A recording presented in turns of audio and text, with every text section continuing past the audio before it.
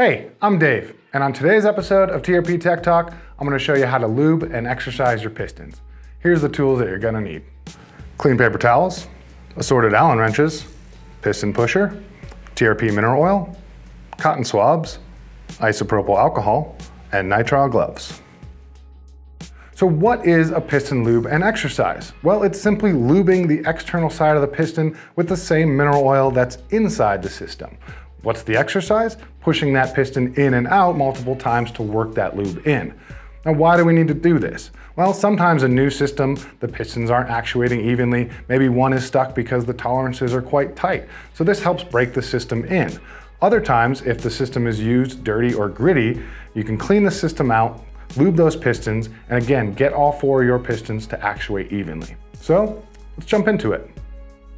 So I've already removed the caliper from the bike, and I've also removed the brake pads to get to these pistons. So the next step is to clean it. Now we want to do this to remove any of that dirt and grime that might be in there so that it doesn't get trapped between the piston and the seal. So using your isopropyl alcohol and a cotton swab, wet the tip of the cotton swab and start to clean the inside of the caliper. Now make sure to get all the nooks and crannies, and definitely make sure to get the 360 degrees around each piston. And if you need to, get it from the top side as well.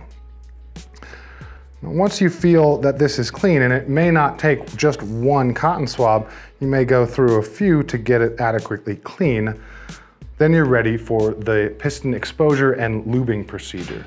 So in order to get the pistons to expose themselves, we're going to need to use a piston pusher, a tire lever, or potentially a bleed block with a section cut out to expose the problematic piston. So holding that piston pusher with one hand and also the caliper, we're gonna gently push this lever to expose the easily moving pistons, and I can instantly see that the outboard rear piston is the one that's sticking.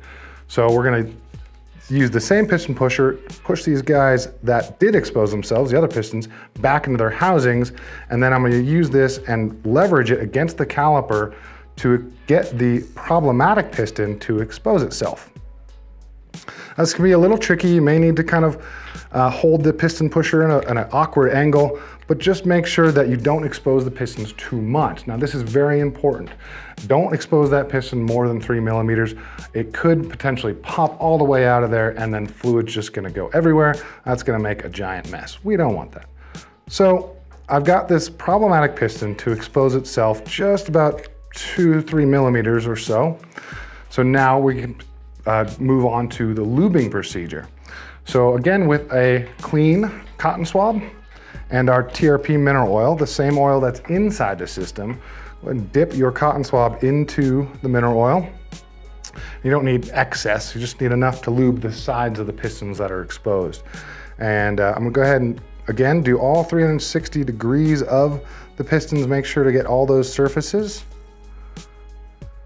And you might pick up a little extra dirt in there as well. If you do see some more dirt and you think you need to go back to the cleaning procedure with the isopropyl, that is totally fine. And now I've got these pistons nice and lubed up. So we're moving on to the exercise procedure. So this is pushing the piston in, pushing it back out.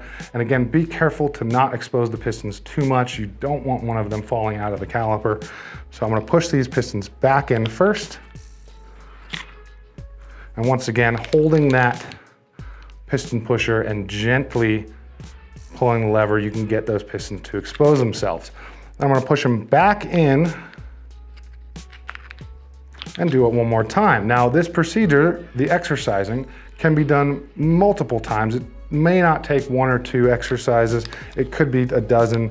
So do it until you start feeling all 4 pistons moving nice and freely, and you know that the caliper is actuating correctly. Now, once you've got that caliper feeling nice and good, this one's looking really well, we're gonna go and clean that excess isopropyl alcohol out of the caliper. So I like to use a rag and the spray bottle of isopropyl alcohol, and we can spray inside the caliper and clean all that excess mineral oil. Now my pistons are all the way pushed back into the housings now, so I'm not getting alcohol inside of them or on the seals or anything. And you can even kind of floss the caliper and get that excess mineral oil out. Now, this is all cleaned up and it's ready to be put back on the bike, the pads installed, and then you'll be ready to ride with a fresh feeling brake. So thanks everybody for watching. I hope this video was helpful. If there's any questions, feel free to hit up our customer service team. And for more content like this, check out our website, subscribe to our YouTube channel, and we hope to catch you around here next time.